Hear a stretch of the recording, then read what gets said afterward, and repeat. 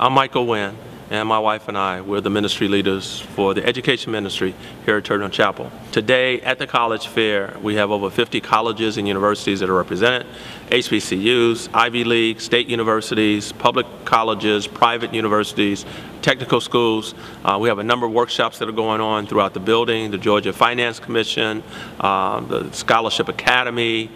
So we're providing a lot of information for students and families so that they don't wait until the 12th grade to begin making their college decisions, but that they develop their plan as they are in elementary school and middle school, so that when they come here as high school juniors and seniors, they know where they want to go to college and they know the type of financial aid they're going to need for college.